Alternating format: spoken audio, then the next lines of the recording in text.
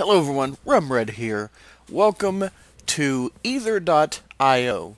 Now this is, your standard would you rather game. Seen some other people play it. Figured it might be fun to give it a chance. So, I'm pretty sure most everyone knows what this is about, but in case not, you're presented with two choices and you need to pick, which one you would rather deal with. So let's get started. Excuse me there. Not be able to taste or not be able to smell. Well, to me, this is easy. I mean, yeah, sometimes you're like, well, your sense of smell, a lot of people are like, well, it's nice to smell something, like a good steak or a good perfume or something, but, a lot of times it can harm you, like, oh, God, it stinks, you can deal with stuff a little easier.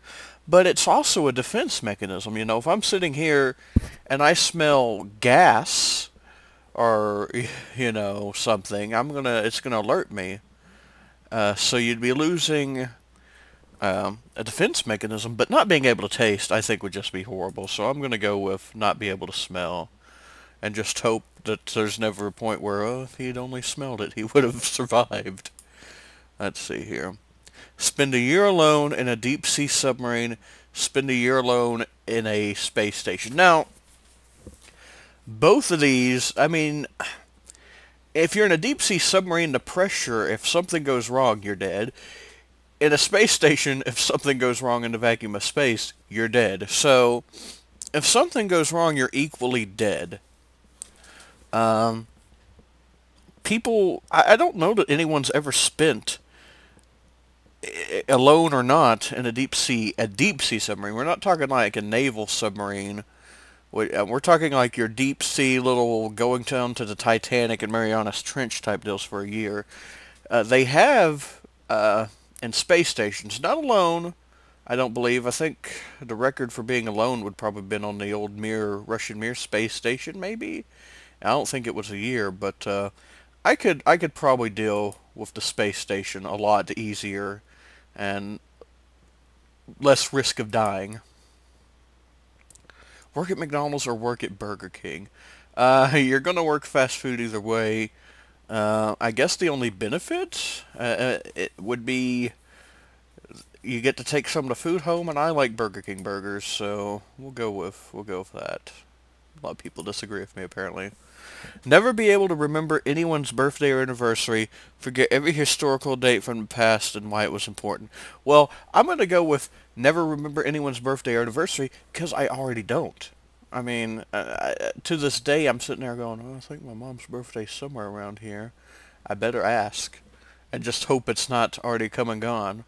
I wouldn't want to forget historical dates and why they were important. I kind of, have a little history fetish at times, so yeah, that'd be pretty horrible for me. Find a book about everything about the past. Ooh, find a book about everything about the future. Well, here's the deal. If it's a book about everything in the future, if anyone's ever seen Back to the Future Part 2, well, that should include sporting events, right? And it would let you, you could use that to your advantage, stocks, all that. You could make a ton of money. The downside is, would it tell you how you're going to die? And there's nothing, and you'll kind of be sitting there going, okay, I'm going to die this date by this. Is that fate? Is it something you could change? Knowing the day, if it's about everything, you'd know when your friends and family are going to die, when horrible events are going to happen. And you wouldn't really be able to change them because on a large scale events, they just think you're a raving madman. And on the small scale, I mean, is you trying to stop it? What's going to cause it? That whole conundrum. But a book for the past would be cool because, unanswered questions, is everything, do we know everything about the JFK assassination? Do we know, all this other stuff? Oh, man. This is a tough one. I would take the knowing everything from the future just because you could use that for a monetary advantage and just, read far into the future, long past your lifespan, just to see what's going to happen, and just hope it doesn't like, oh, in 2060 a comet hits and blows up the Earth. Well, crap, you know. If you could choose any age to stay forever, I mean, I'm not going to be 10. I mean, 10. I mean, yeah, you're young, but you're not fully developed. You know, so no sex, no drinking. You have to go to bed at a certain time. Yeah, no. I'd be 21 forever. I mean, what is the downside of being 21 forever? I mean, come on. That's not even a question. Oh no! Oh my God! Serve 7 years in a rough prison. Kill and eat your pet dog. Oh my God. Oh my God. I am not going to kill my dog. I'm sorry. I will serve some hard time. You know, go Oz up in that place if we have to, or, or just, I'm not going to kill and eat my dog. Be a mermaid or be a princess. If I were a 5-year-old girl. Well, we're just going to take that out. I have to be either turn into a princess or a mermaid. I mean, a mermaid, of course. I mean, that'd be interesting. I mean, a princess, but a mermaid, come on. Oh, boy. This is tough, Discover something great and spread it, like a unlimited energy source, or a cure to all diseases, or something, or discover something evil and prevent it.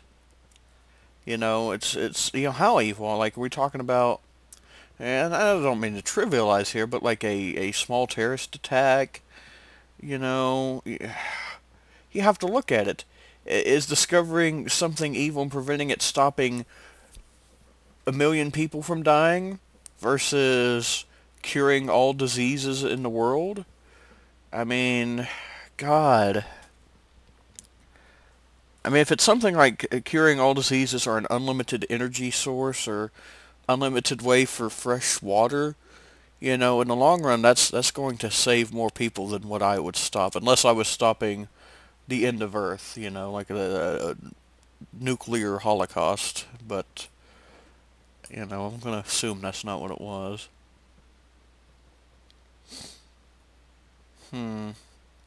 Would you rather have huge arms and weak legs or huge legs and weak arms? Now, what do you mean by huge? Does that mean like strong arms or just, big arms, comically big? Uh, hmm.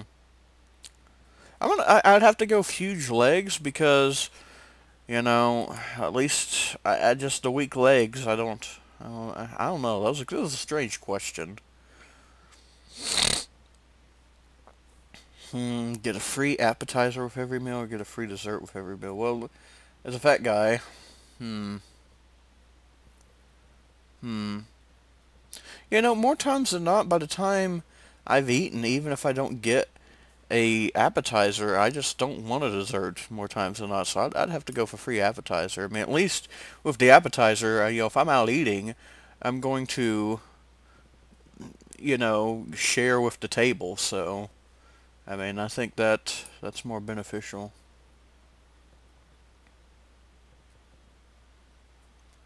Well, I mean, duh. I mean, if I got a girlfriend, she has a lesbian affair. I mean, cool, I guess. I think I might be able to handle that more. I mean, being cheated on would suck either way. It's not something, some people just think it's not a big deal, but depending on how, I mean, it's a pretty big betrayal, especially if you've been with them for a long time, or you're married. I mean, that's a huge betrayal. I mean, but of the lesser of two evils there, I guess. Rather live in Boston live in Boston or live in New York City. Uh, I want to go to New York City. There's so much to do there and see. But is it a place you want to live in? Boston's a big city, a lot to see there, but it's not New York City. It's, you can still actually kind of function in Boston, but I hate most Boston sports teams. And when I say hate, I mean I loathe Tom Brady. I respect him. I respect Bill Belichick and the Patriots, but I hate them. I hate them with a passion. Uh, don't really care for most New York teams except for the New York Giants. I'm not a fan of seafood. I guess I'd go with New York City, begrudgingly. I mean, I'd probably be miserable living that's another thing I should have thought about. Is it like am I the dead center of the city, or can I be kind of in the outskirts? I don't know. Be a genius in a world of unintelligent people, or be unintelligent in a world of geniuses. Well, I mean, what do you mean by unintelligent? Are they just like caveman, or are they just like the class dunce? I mean, if you're the genius in an unintelligent world, you should be able to control everything, but I mean, you would have no assistance. You'd have no one to help you or implement anything, depending on how unintelligent they are. I'd have to be unintelligent. Do I want to be a genius amongst cavemen, or do I want to be Fry in Futurama? And I'm going to go with Fry in Futurama. I mean, everyone disagrees with me, but yeah, I'm a genius, but guess what? If everyone else is unintelligent, depending on how unintelligent, I could design all the stuff I want. There's no one to mine the resources. There's no one to build anything. I'm screwed. Maybe I could teach them to be smart, but it's vague. So I'd go with a world of geniuses and be pitied by y'all. Would you rather explode or implode? God, that's horrible either way. I would think if you explode, you would die quicker. An implosion would be like almost kind of like being crushed. So you might live longer and feel the pain more, so I'd go with exploding. It is horrible either way. Horrible leaves a mess. Oh, God. I gave Harry Potter a hard time, but I watched the movies and they were acceptable to me. Twilight's, no. Nope, nope, nope. Haven't read the books, haven't watched the movie, going with Harry Potter. And I can relate with the magic and stuff of Harry Potter more than I can the romantic vampire and werewolf stories.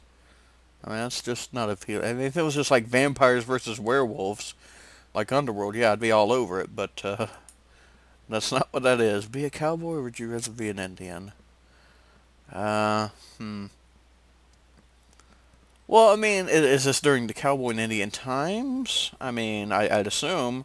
So you'd be an Indian in, what, the 1800s, probably mid to late 1800s, where they were being forced upon from their land, what land they still had, on the reservations. Or I could be a cowboy. Now, a cowboy wasn't necessarily the ones doing it. They were cattle farmers, and I mean, you're going to live a rough life regardless, but I'm going to offend somebody in some way here.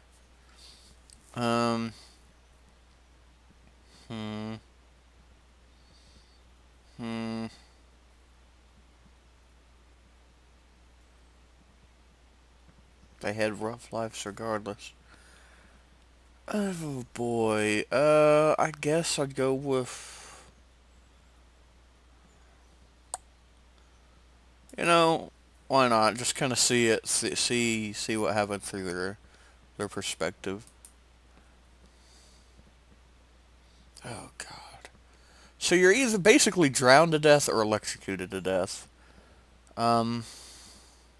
Is it a clean electrocution, like the electric chair, or I have a phobia of, like, when I go over big bridges, over large water masses, I have a phobia of the bridge collapsing. Like, sometimes, I just think, oh, the bridge is going to collapse, going to drown.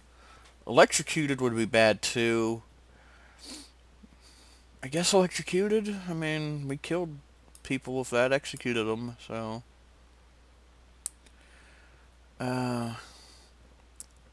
Would you rather have your name known forever for doing something terrible, never be recognized for accomplishments, for never...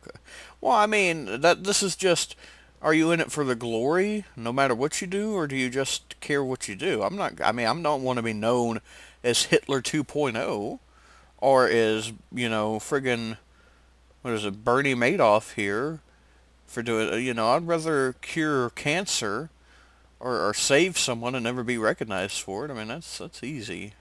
That's easy. Come on. Oh, boy. Would you rather end world hunger or find a cure for cancer? I've had a relative die from cancer, but I think we're closer to finding cures for cancer already than we are ending world hunger, so I'd go with ending world hunger. And that should save more people. I know a lot of people are going to say, you know, cure cancer, but I think scientists are already well on their way, hopefully, on that on their own. World hunger is an issue that's still far, far away, and affects far more people. Eat a container of... You know, I like the taste of Pepto-Bismol. I'm sorry. I don't know what it would do to me, but, you know, the vitamins would probably be better for me. That's for sure. Have every commercial be an annoying Geico ad for the rest of your life. Have every commercial... Can you hear me now for the rest of your life? I don't find the Geico little commercials that annoying, so I'll take that. Let's see. Would you rather fight a shark with bare arms, but fight a bear with shark arms?